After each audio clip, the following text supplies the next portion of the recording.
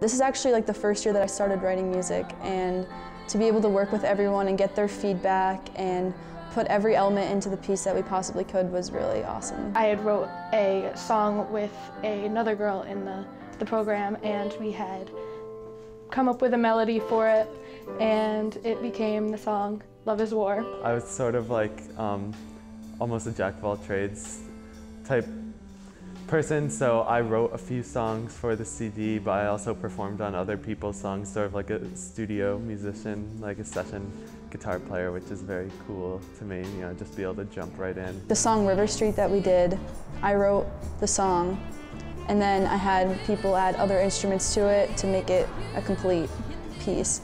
And it was just really fun for everyone to get involved with it. It's cool to actually get other musicians' feedback and experienced people's feedback. I want to write music and make music, and I've been able to do that, and I'm so happy that I joined the program.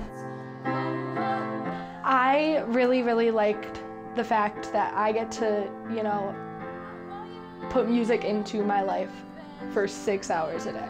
After high school, I'm planning on studying music industry and hopefully becoming an audio engineer, a music producer, or something along those lines. You know, live sound, that's what I'm really interested in, and I hope I can, you know, find my way doing that. I really want to work in the music industry, write music, make music, and so hopefully that'll happen. I am actually going to Russell Sage for musical theater, so all of the credits that I earned this year, I have half of my freshman year of college done. But wounds can be mended. I already met all the professors. I take lessons from the professors. I'm doing shows at Russell Sage right now.